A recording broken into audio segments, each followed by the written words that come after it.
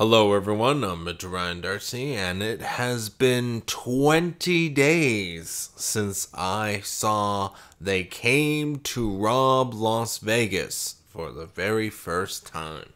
And you may be thinking, for a show called Just Watched, I didn't exactly just watch the movie. And you're right. I did actually record They Came to Rob Las Vegas, just like I did all my other episodes of Just Watch. And I just felt, looking back at the footage, I was like, well, you know what? I feel like I think I should change. I honestly should change up my style. And it's funny because about a year or two ago, I distinctly remember saying I might in the future start changing up my style for Just Watch This, just to try and see if I can improve it. And a year or two later, I'm now finally jumping headfirst into the unknown with this. So the original review has officially been put away in the Darcy Vault, probably to be never seen again. But just like the Disney Vault, you never know. Welcome to Just Watch This, episode 125. They Came to Rob Las Vegas. How my reviews normally work is I start off with the Just Before section, which is the part of my review where I record myself talking about the film before I've seen it. So I'm giving out my expectations for the film, what I've heard about the film, maybe why I was inspired to go watch this film right here, right now, you know, stuff like that. The problem is I have seen the movie already, so I have to kind of give you a I guess you could say, Cliff Notes version of what I originally remember and what I said before I watched the film for the first time. The main reason I've decided to review They Came to Rob Las Vegas is because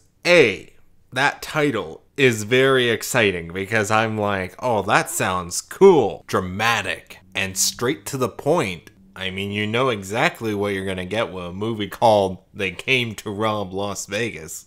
B, because this movie was made in the late 60s, I am hoping that you get some good footage of Las Vegas as it was back then.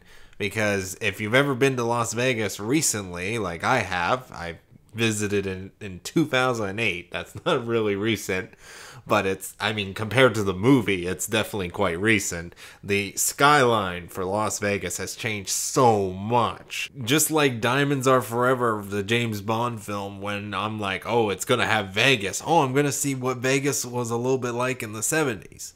Granted, I was a little disappointed overall with the film and how much they used of Las Vegas in it. I was kind of hoping for a little bit more or in better uses of it, but you know, you can't be sad with what you do end up getting, you know. C, the cast.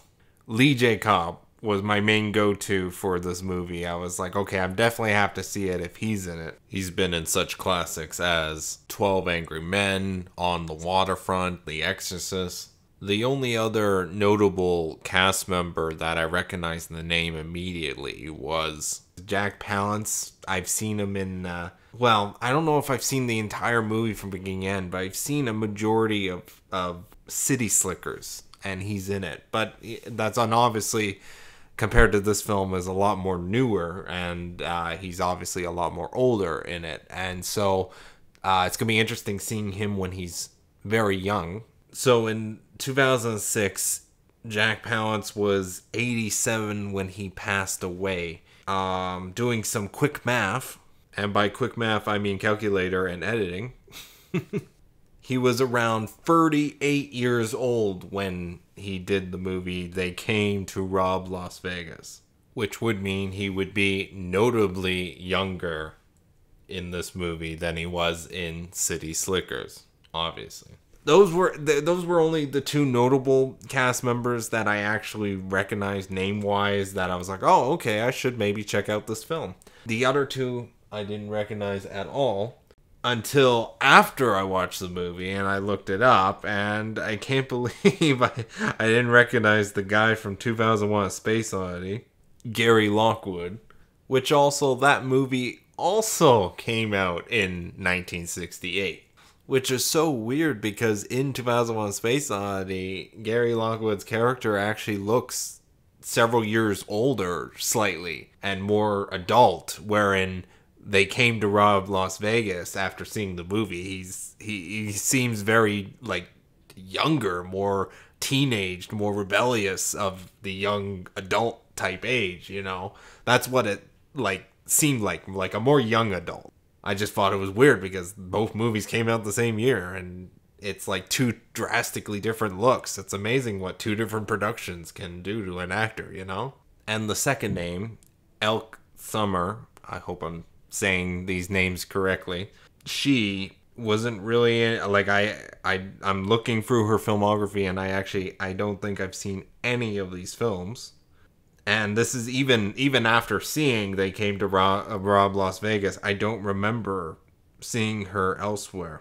Except for, I just got to The Wrecking Crew, which is a movie I need to check out because of Once Upon a Time in Hollywood. Which is actually a very good transition to D. The fourth main reason I had to check out this film is because, and actually, to be honest, I should have started off with this one, is that Once Upon a Time in Hollywood was when I first even heard of They Came to Rob Las Vegas, because in the movie, in one specific scene in the background, you see a giant, not poster, but it's like, and I think it was painted on the wall, type advertisement for that movie. And it is big and scrolling, and of course Quentin Tarantino had to have that set decoration in the film, because obviously it's another movie reference to probably a movie he likes and enjoys or loves. Who knows? I figured, I'm like, okay, if Quentin Tarantino definitely either approved or suggested to have that billboard advertising that movie at that time on the wall there, I'm like, okay, well then it must be a Quentin Tarantino approved movie in a sense. So I'm like, I kind of have to check it out. I mean, Quentin Tarantino is only, my second most favorite director of all time. Definitely had to check it out. I also have to check out The Wrecking Crew, which actually came out the same year. Wow. The more you know. My expectations for They Came to Rob Las Vegas was, I'm expecting it to be very good.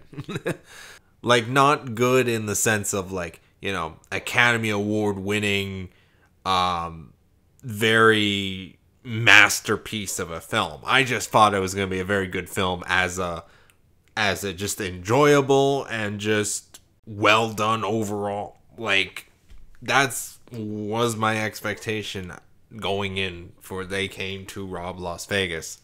And the only other films I had to maybe think maybe it could end up like that is the only other two movies that came to my mind that are around the similar time that I have seen is Ocean's 11, the original 1960 film with Frank Sinatra, Dean Martin, and The Italian Job, which is 1969 with Michael Caine. Both involve heists in their own special ways, but the funny thing is, Ocean's 11, if I remember correctly, involves robbing Las Vegas.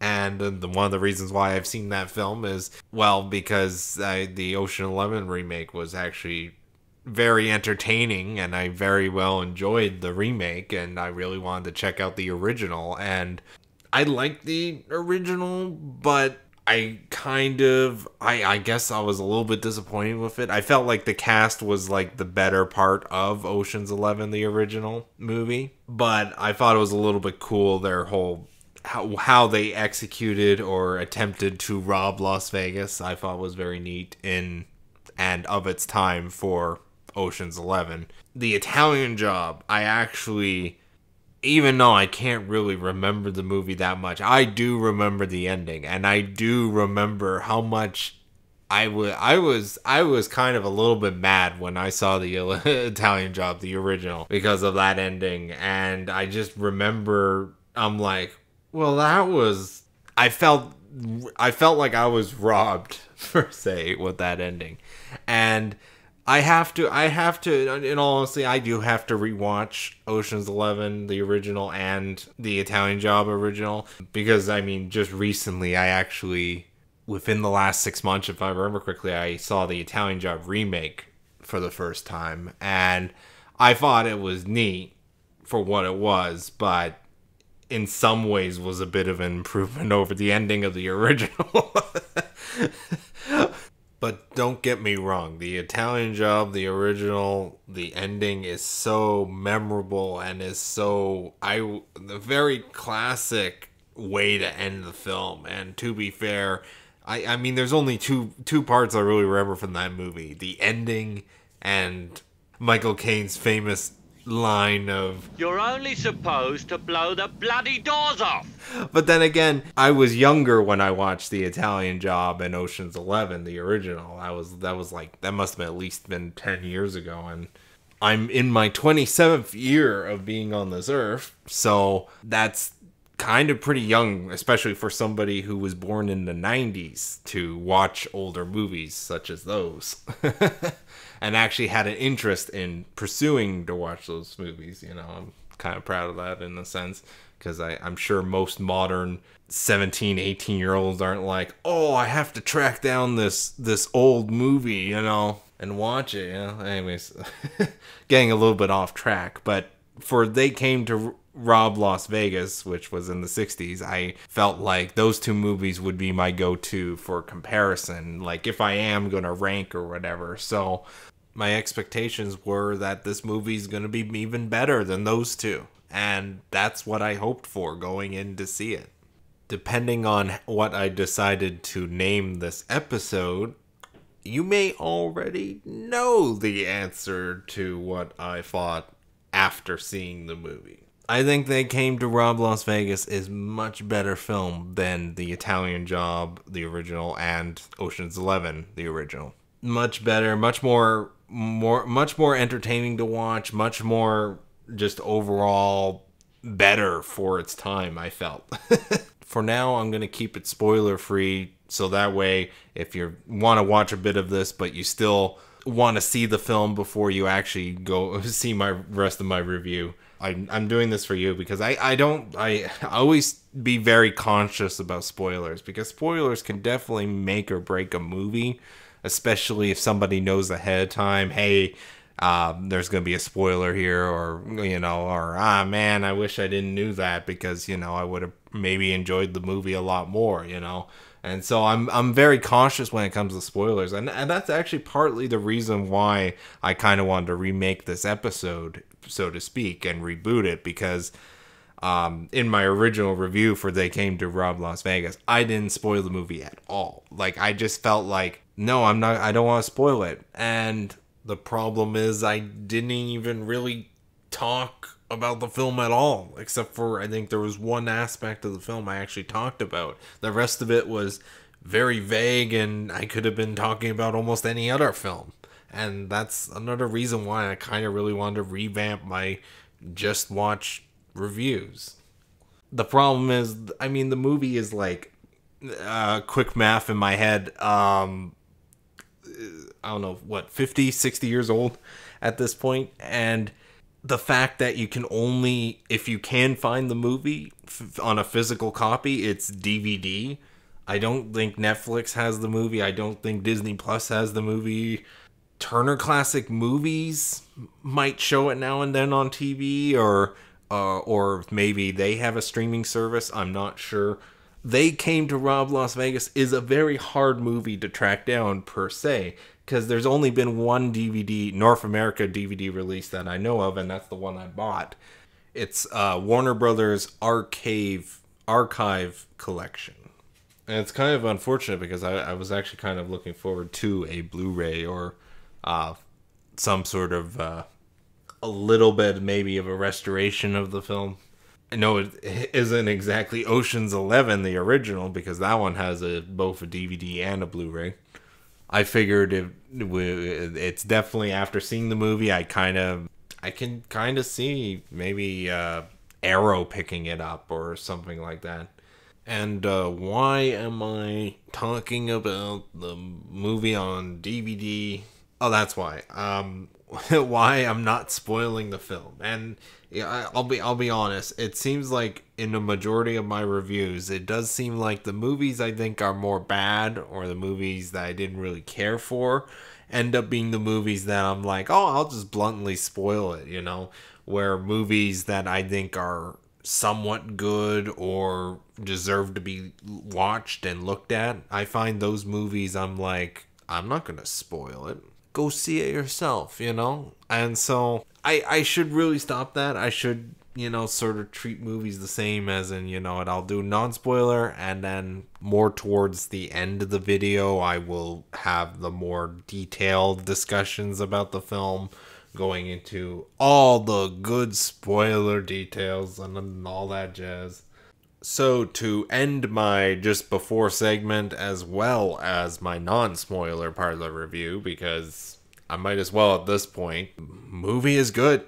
I really enjoyed it. I think it's better than The Italian Job, and I think it's better than Ocean's 11. Even though technically The Italian Job, specifically the ending, is so memorable that at least with They Came to Rob Las Vegas, I don't know, probably because it's the more recently watched out of the three. I don't know if it's that, but I do feel like remembering this plot a lot more overall, and just the way they did it. Like, it just seems more the movie is going to be more stuck in my memory than, say, the entire first half of The Italian Job or Ocean's 11 for that matter. So I would highly recommend, if you have the option to watch the movie, check it out, especially if you like heist movies or older movies, and even maybe even some of the spaghetti westerns. I'm gonna get into what I mean by that in my more spoiler aspect of my review, but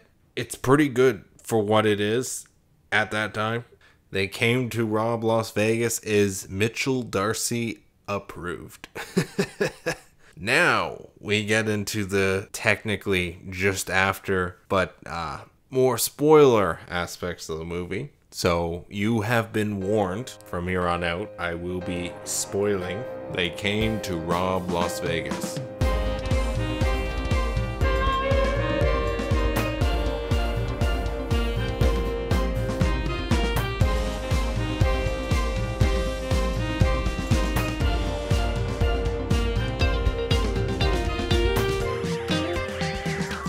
Putting in the disc, I am reminded once again how bad a DVD or Blu-ray menu can be from Warner Brothers.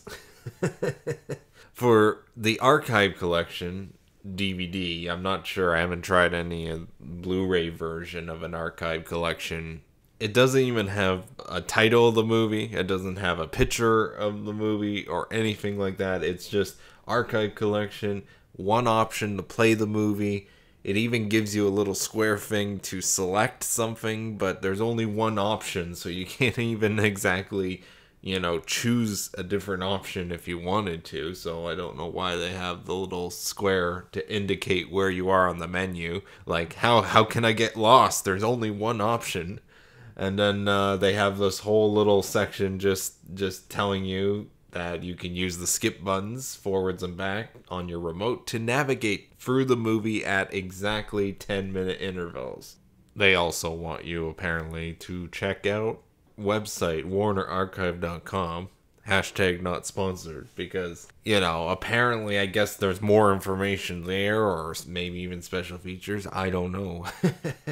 This movie has bare minimum nothing. It's just literally just the movie, and the DVD menu just, I didn't think they could get worse than the like the movies like The Lucky One or Blade Runner 2049, where it's just, it has the little circles, and I'm like, well, at least with that menu you actually know what movie it is, and they choose a decent or nice little photo of the movie in a sense.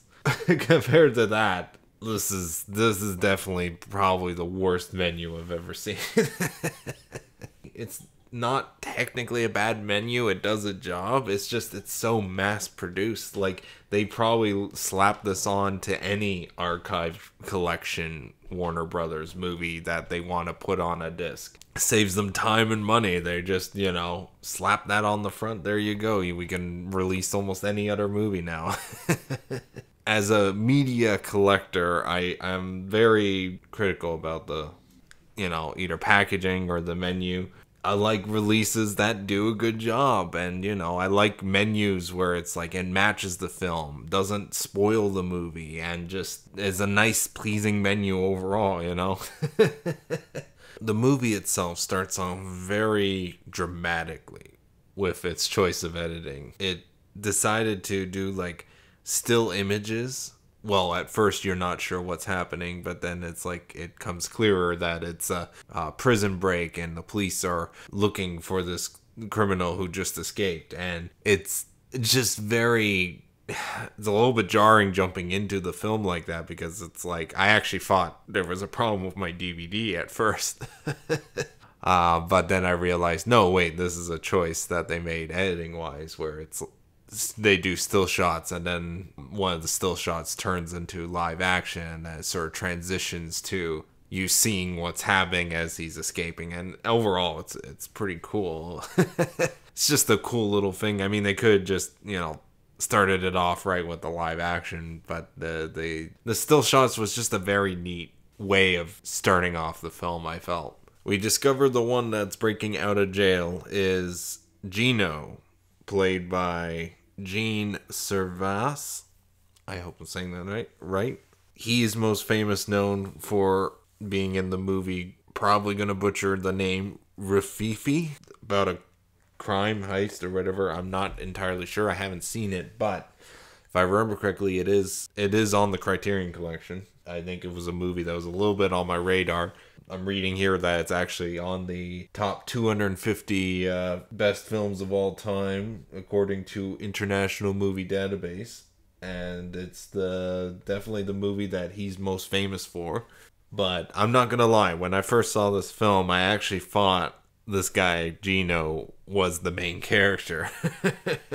After escaping with the help of some friends, he immediately is asking about someone and where they would be located. Believe we're not really sure what the relation is or anything. And then it immediately cuts to the club where this guy is at. And this is where we first meet Gary Lockwood. And actually, I didn't actually realize this on the first viewing, but they actually show all the people he ends up working with later on in the film for the heist is in this club as well, or a majority of them. And so I thought that was an interesting detail that I kind of overlooked, because later on you will see them again, but I actually thought that was the first time you've seen them. I didn't realize you actually seen them in this club, even though the more I rewatch this film, the more I'm like, yeah, okay, that was a little more obvious that that's them in the club. And so the two suit guys that was in the car that help Gino escape from prison go into the club, and of course they stick out like a sore thumb. And then you got what arguably is probably my favorite side character in this movie, just because of his lines of dialogue throughout the film and just the way he portrays it. As Tony is being led out of the club, this guy he passed says, "Dear boy, you do have colorful acquaintances. They look like the supporting cast in a George Rapp picture." And then the movie just goes dramatic as it cuts to various people in the club, the people who end up helping with the heist later on.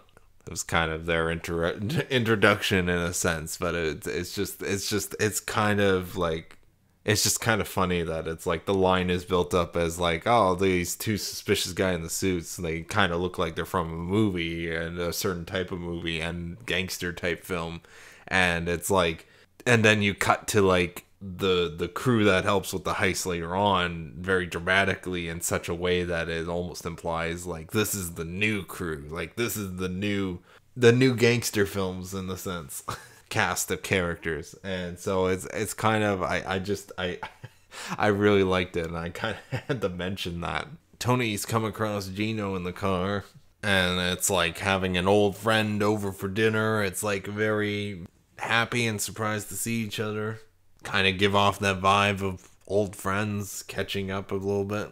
It's never really talked about in the film at all, per se. Like this is literally the only scene we really have between these two characters, and it's like it's trying to get a lot out of it. Obviously something happened previous, Tony made a mistake or whatever, and he thinks Gino is still a little bit mad at him for it or whatever. And I wonder if it has anything to do with the him escaping from prison, but we're not sure. And then we sort of get into a little bit of a conversation of almost new versus old, per se. And it's like, and Tony's talking about going to the moon and how technology is improving and all that, and Gino's like, oh well, the old way is better or whatever. And it's like, yeah, but I don't think you know what age you're living in now.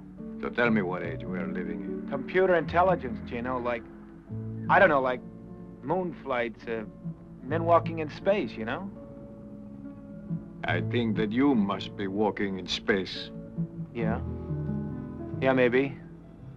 Tony is trying to convince Gino that what they plan to do is not going to work. That's not how things would. You need to, kind of use a little more technology. You got to put a little more, thought into it and all that. And Gino getting the wrong impression from judging Tony with his club and his friends. And it's like, oh, maybe you would rather want paper flowers than paper money. And, and I just want to know if you're in or out. And, and Tony kind of basically backs down and chooses, he's like, I'm not going to be part of this. And it's very interesting, especially with what happens shortly afterwards. And so the conversation turns a bit sour, and so Tony leaves because they gave him that option because I guess they wanted him to help with their heist. It sort of just cuts to the opening credits, which is daytime San Francisco. So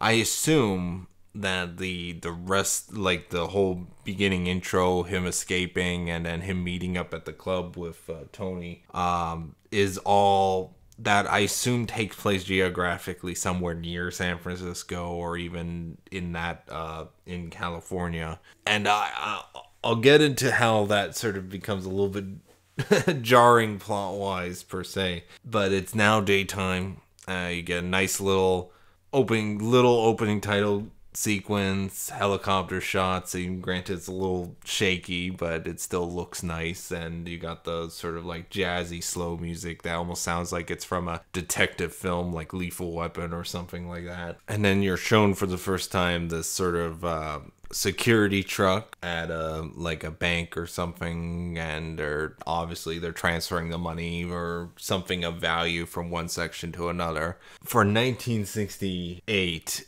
is absolutely 100% a little bit into science fiction territory. Like, it is very futuristic in a sense of what a ultimate secure truck could be. Like, it's not revealed at first, but you got a guy inside the truck with this whole like station of monitor and buttons and stuff that controls various aspects of the truck, cameras throughout the truck, and then you got like mounted machine guns next to all those cameras and all that. Switch a switch, and not only do you have the radio transmission of talking to someone, but you also got the video equivalent of like Skype or Zoom at this point. And it's like, it's very, like, it kind of took me back because I was like, whoa, they're actually, even though the movie itself is pretty grounded per se in the late 60s, I like how the security truck is just that little bit of movie magic, that little bit of the right amount of futuristic stuff. Like, if you remove the wheels, made it hover with strings, and it could very well be something out of a Gary Anderson production. Like, the movie sort of made the security truck like no other, impenetrable, and this fortress on wheels. And it's just, I love it so much. I love the sort of design of the truck. It's you can tell they sort of took some liberties with the sort of it's a little bit, it adds a little bit of sci-fi to it without it, like, you know, it's not flying vehicles, it's not, you know, something totally absurd. It's just the right amount of futuristic, and I kind of really love that the movie has this. So Gino and his merry men in San Francisco, after following the truck for several miles across the bridge and all that, they attack and spring into action. One guy has a bazooka. And I guess that was their plan to get into the vehicle, because they're like, oh, well, that's gonna open the door. Imagine finding someone who looks at you the way the rocket launcher guy looks at the guy reloading it. You get to see the security truck in action. To make a long story short, the heist did not go well. The two rockets of the bazooka, and they weren't able to actually even open the door. They were able to shake the guy off the chair, but wasn't able to actually physically able to get inside. And by then the police have already arrived, and Gino, who's weirdly hesitant throughout this, like, I'm not sure why he's so deer in the headlights a bit with this scene. Like, you'd think the plan would have been a little more thought out. Like, I don't know if they rushed it and they were like, literally the next day after he escapes from prison, they're like, oh yeah, help us attack this truck, and then not give him any details or whatever, because that's the only way I can think of why he's so frozen here, instead of running off or getting into another vehicle with other people. Unfortunately, Gino doesn't make it, along with, I think, everybody else. Actually, I don't even think anybody actually escaped. I would have to remember if that was the case or whatever. And kind of a big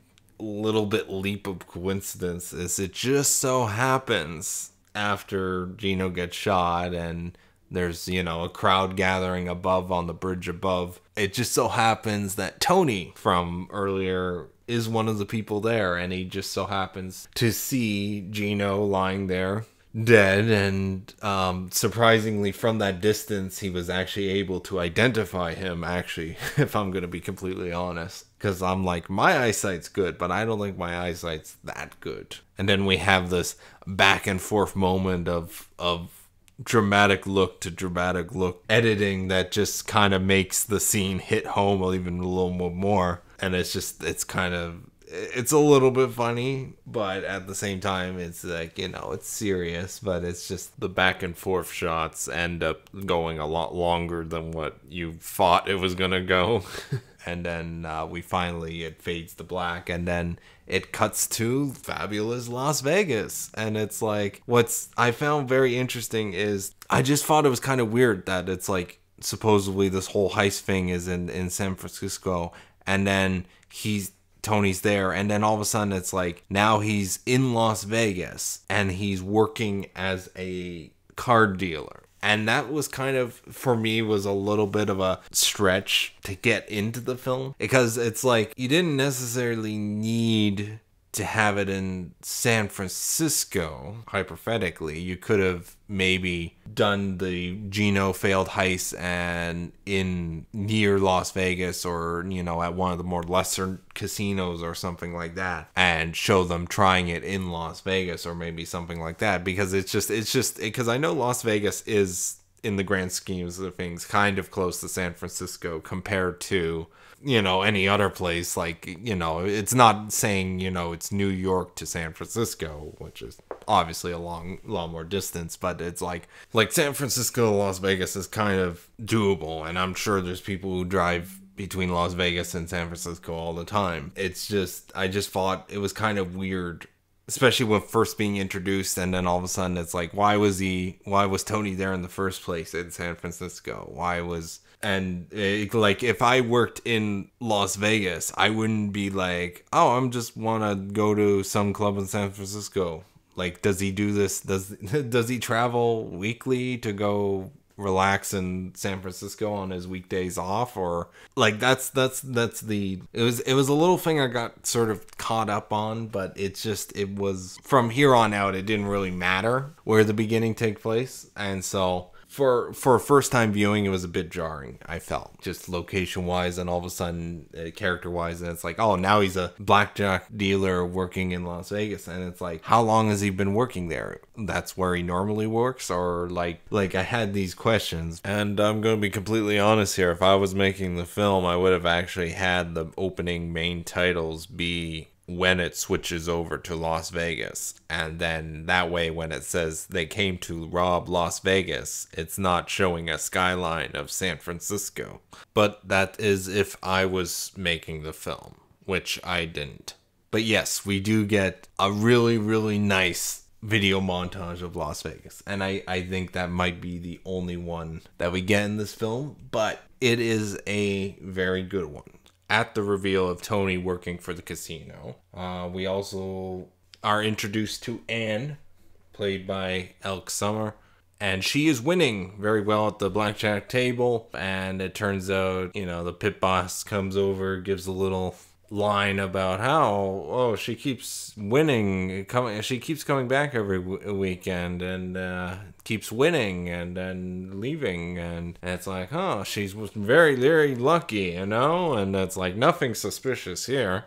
Tony and Anne are working together and are in love with one another, and they were just slowly making some quick bucks from the casino, and that way. They mentioned it was about $400 that she won, and by today's conversion rates, that is about $3,000 US. So that's not bad. The most I've ever won from a blackjack in a casino is maybe $10. So that's $10 Canadian. That was even less when you convert it to America. And then once again, we're shown these security trucks loading cash into it from one of the banks in Las Vegas. And it's this time we see Tony trail the truck and see where it's going, map, route-wise. It is revealed through the Skype Zoom call on the truck that Anne is working for the same company that runs the security trucks. And for a first-time viewing, this is kind of weird. Because usually in the movies, this is, in heist movies, the more modern-day ones, is everything gets set up. Everything is, it's like okay, we need a specialist, we need somebody to do this, we need somebody to do that. And then as they're talking, usually it's shown them figuring out how to do it and all that. And it's just interesting that this movie is just sort of already kind of has things in place. And we have a bit of a major scene a little bit later on where it's confronted in a hotel room between Tony and Anne, where Anne says, how long have you been working at the casino when you met me and found out, I work for the same security company? And she talks about Tony's plan to rob the security trucks, and the way I see her acting is she loves Tony, but she's afraid that Tony doesn't love her, and she's afraid that maybe Tony's just using her. It's like, do you love me or do you just love the money? And it's like, it's revealed near the end of the film what Tony's true intention with the heist was. And on a first viewing, it's good, but on second and third viewing, it's kind of like, well, he could have just been straightforward with her. I mean, you don't have to keep it vague and, not acknowledge the money, but not really acknowledge her at the same time, Anne is kind of the key to the entire heist. Without her, there wouldn't have been no way to attempt the heist, at least smartly, like without, running in there with a bazooka like earlier, but even then that failed. So you would kind of need somebody on the inside, and it's like the movie already sets it up instantly, and it's like we don't even know how long she's been working there. We don't know, we don't see how Tony or Anne met or anything like that. So it's just sort of, it's like the movie felt like it didn't need that. And to be honest, I don't know if the movie actually needed that, because everything is sort of, I guess, subtext through the film. And then we are introduced to Lee J. Cobb playing Steve Skorsky, but he's the owner of the company, the Sikorsky Security, the head guy who started the company and all that, and is running the security trucks and all that. Lee J. Cobb plays quite a little slimeball in this movie. Like, it's nothing like over the top or nothing like major, but it's just enough that you're like, wow, I can't believe this guy, you know? But it's nothing like shocking or like totally, you know, out of left field. It's just very minorly things. Like the scene where We Met on Me sort of hits on Anne, and she's like his personal secretary. Then all of a sudden on the intercom, it's like, Steve, your wife is on line 1 or whatever, or like, and so it's like, oh, and then, you know. So during Tony's watching of the truck, we end up seeing a helicopter at one point, and it turns out when the helicopter radios in to another car sitting and waiting somewhere in the area, it turns out that the U.S. Treasury is actually looking into and investigating Steve Sikorsky and his line of trucks, of security trucks, because of possible illegal money issue things. Wink, wink, nudge, nudge. Main Treasury investigator, Douglas, is his character, and it's played by Jack Palance. I might as well mention this right now, but Jack Palance in this movie reminds me a lot of like younger Clint Eastwood in like the Man with No Name trilogy and stuff like that. And it's like, take that, but then put him in a Dirty Harry role, but without the gun. Like, it's just the investigation side of Dirty Harry. That's Jack Palance's role in this movie, and that's what it reminds me of. You can knock off now. We'll try again on another trip. And thanks.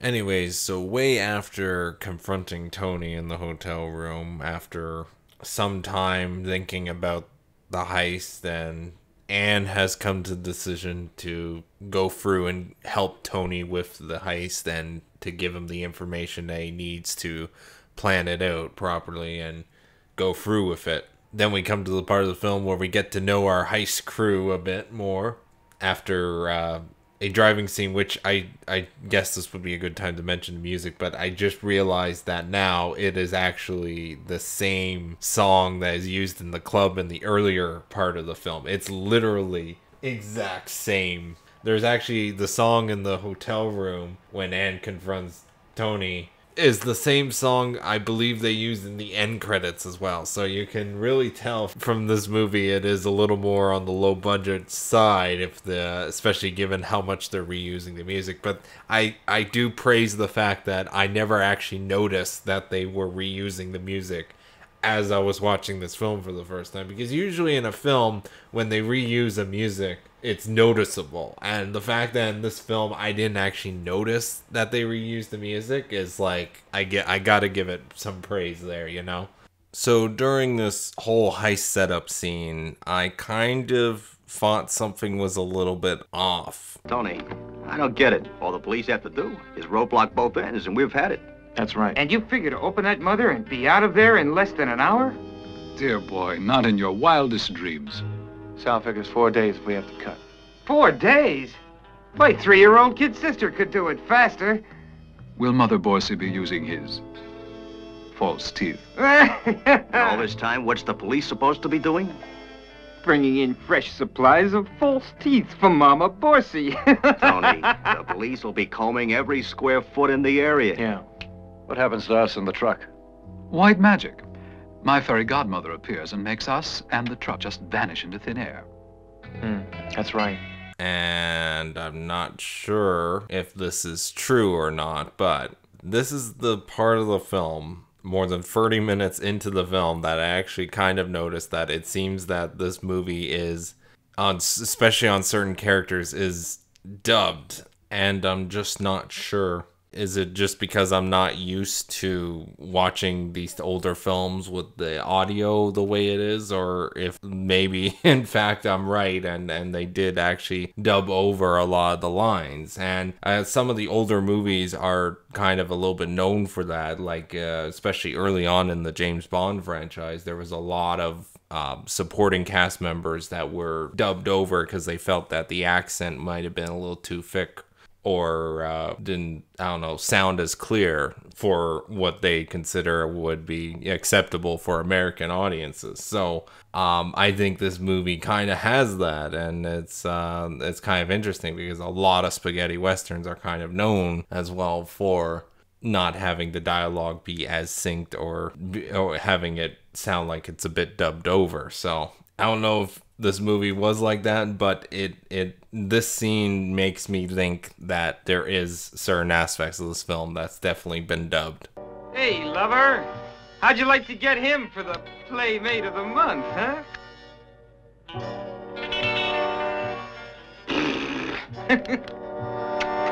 So anyways, their plan is the following. The truck, when it's moving money from Las Vegas to Los Angeles, when it reaches a certain part of the desert, it's going to get stuck. They're going to shoot out the tires. When the truck goes into lockdown, they're going to burn the front of the car with a flamethrower to get the guys out of the driver's seat. At the same time, I forgot to mention earlier, they would knock out the communication tower so they won't have any visuals between the service truck company and the truck itself. They will still have an emergency backup radio, but it's gonna take them longer. It's gonna still take about an hour to reach there. What they did prior in the desert is that they dug out this hole nearby the road, but far enough that it's out of the way of the road, and a hole big enough that it could fit the truck and some of the equipment and crew around. Cover it up and have it so it's like a little hideaway, and then from the air have the helicopter blow the sand around so that way it just looks like it's just another part of the desert. And when they deal with the truck, then they're gonna push the truck and get it out of the little hill section that they did using these tire track things that they have to keep putting in front of the wheel to get it to slowly move its way up the sand dune to where the hole is. And then when they get it inside, all the crew and everybody's going to be hiding in that hole, and they're going to be slowly figuring out a way to get using equipment and that to unlock the door, because the door of the back door that's guarding all the money and valuables can only be opened by the guy that's on the inside, which is the guy with the monitor. And so plan is to wait it out over the 4 days or so, and then so the police are already, they're gone, and I guess there's nothing we could do about it. So it's a pretty good plan, and it's a pretty standout plan, and it's also a really good plan if you're trying to do a movie about robbing Las Vegas without actually having any of the heist happen in Las Vegas. It's a very clever way around it from a filmmaking perspective, and from a story perspective, it's like being a more logical way around it per se. So I think it's quite good of a plan overall. The plan goes off without a problem, but literally just as way before at the beginning of the day when they're loading up the truck with the money, the feds from the treasury, because they figured this is going to be the one where Sikorsky is actually going to be moving the more illegal goods. They took control of the guy when they opened up the vault at the Las Vegas. They tied up the two that went in to get it. So the driver and the passenger for the front, they sort of tied them up and take care of them. And then when they got access to the middle of the truck, the guy in the middle sort of just keeps him in check and has him continue his day as normal because they want to see where the goods go and where they get dropped off and all that. And meanwhile, the Treasury, they're staking out the plane that they believe is going to be carrying the goods over the border.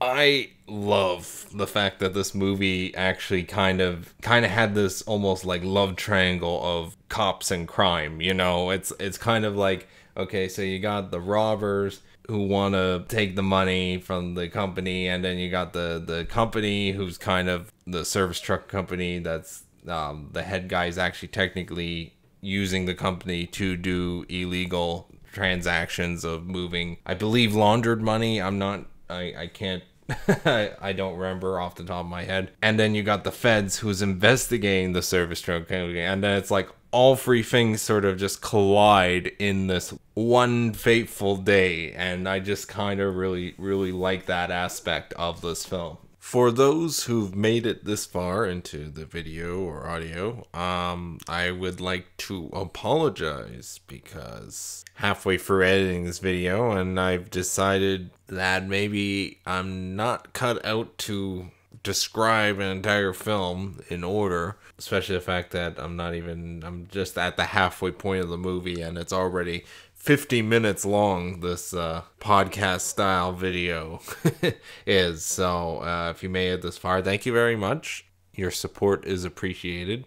I'm not going to go through the rest of the movie. I'm just going to go back to just be reviewing the film and the focus on what I think of the film, because I'm basically at this point just going through the entire film and I'm missing details and it's driving me nuts OCD wise, and I am going to still be keeping this format at least for the next couple episodes for Just Watch, just to see how it goes. I apologize if you've been really enjoying my playthrough of, or my walkthrough of They Came to Rob Las Vegas. I'm sorry.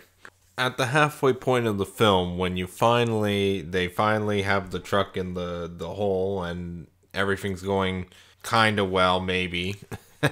Random pedestrian ends up accidentally seeing the helicopter that they were using during the heist. So that ends up causing some shit.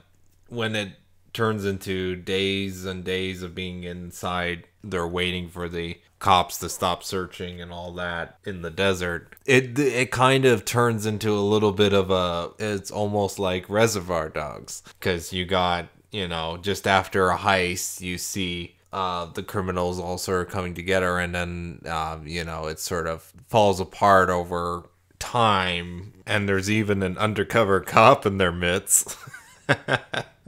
I just realized that too. I could see Reservoir Dogs being a little bit inspired by what happens in the whole part of the movie. Or maybe it's just the trope of heist movies where it's usually one or two crew members that usually ends up ruining the whole thing, So the movie is basically far from over when you get to the point of the heist going through with it. You end up with everybody doing their own investigations of trying to figure out what's going on at the same time. I'm going through the movie, aren't I? Jesus. And I know Reservoir Dogs is basically lifted from, I think the movie's called City on Fire, which I have not watched yet, which I need to watch. Like, the overall feeling of what happens to the crew as they're trying to get into the truck is very Reservoir Dogs-ish. I think it's structured very well, and I think what ends up happening is kind of, it's bad for the protagonist of the film, but it's very suspense, it's entertaining, and it's granted it's not exactly, I don't know if a little bit of it is executed as well. Like, earlier we see a guy get shot, it ends up looking a little more like a dance than an actual serious shooting. So you have little elements and all that, and at one point the main character does end up getting a bullet hole in like his shoulder, but from where the bullet is, it's a little like where the blood effect is on the clothes. It looks like it might be a little more serious of an injury, because I'm pretty sure that's near where the heart is. It's like little things like that. You understand what's happening. It's not well executed masterpiece, but it works. The film works, and it's quite enjoyable all the way up to the very end. In the terms of endings, this ending is a little bit memorable. Like, it's not as memorable, like, when compared to the original Italian Job. Yeah, this ending is, like, little memorable. It's not exactly that type of ending. So it's very good. For They Came to Rob Las Vegas, the ending is satisfying. It's just not as complete, or as... You don't get to see the fallout of the event as much. And I was kind of wishing there was a little more to that. With what we end up getting, I still think it's pretty good of an ending. Granted, it's not as classic of an ending as, say, the Italian Job. Which I can't stop talking about enough, because that's all I remember from that film, is that ending and how it made me feel. And then, but anyways, on the subject of They Came to Rob Las Vegas, I like the end credits. Very simple design, but nice. Very of its time as well. The movie had a couple weirdly shot and edited moments, but they're kind of very interesting to watch overall, not gonna lie. And I wanted to mention that earlier I mentioned somewhere in this review, there is sort of a reveal why Tony was going for the truck and that. And the funny thing is, because I skimmed through the movie as I'm doing this recording back and forth. Because I thought the bit of a reveal is when he's sitting in the truck and he has access to the money now. He sort of talks about Gino's slightly, and Gino is the guy that died in the beginning, and I actually thought it's mentioned in the film. I was under the impression that the reason he was going to rob that specific security truck is he was trying to just show that somebody could actually in fact break in and open up that truck. Unless I'm missing that scene and it happens elsewhere in the movie where he mentions that, but I just thought that was sort of his motivation for it. Like, I mean, he cares about his money as much as, it gets him through life, but he's not like obsessed over the money. He just wanted to, prove that those type of trucks could be broken into. People can get the money or the valuables or whatever just to not prove to Gino, but like, I guess he could be trying to prove to Gino as well, his spirit watching from him, either above or below.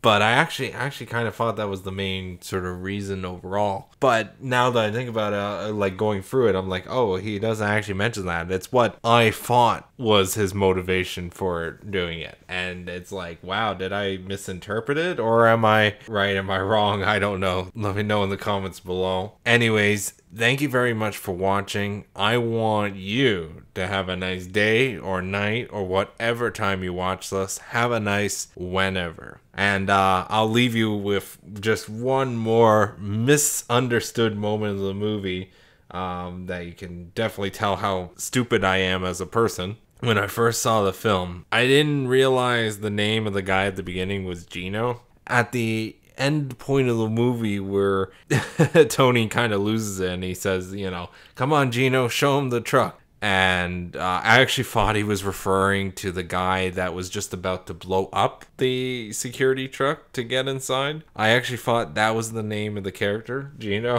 So I thought he was referring to, come on, Gino, open up the truck, show him where it is. I thought it was kind of he knew what was about to happen because he knows the guy that just went in to blow up the truck to get access to it. So I actually thought that Gino was that character, and so it's kind of funny how I misinterpret that. I'm such an idiot. Anyways, as a little teaser, next time on Just Watch This, I will be watching for the very first time a 1950s classic sitcom called WandaVision.